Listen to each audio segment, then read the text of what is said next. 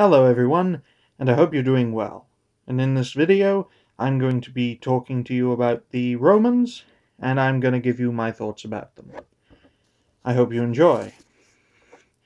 Now, the origins of Rome date back nearly 3,000 years. In the capital city-state that would, over the next 800 years, evolve into a republic, and ultimately into an empire that lasted in its full form for over 400 years until its collapse.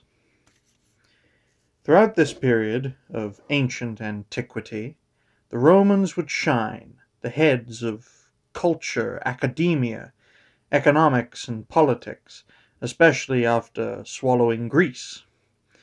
They were the ultimate power in Europe for a good few centuries, as one of the three great powers of the known world at its height in 117 AD. Such power was projected through its legions, the defenders of the empire.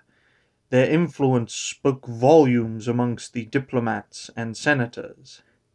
I think that such people are worthy of recognition, for the lessons of their fall can especially help our weary civilization today. As of December 2021. Who knows where we would be today had the Romans endured? If we would be more or less developed? Who can say?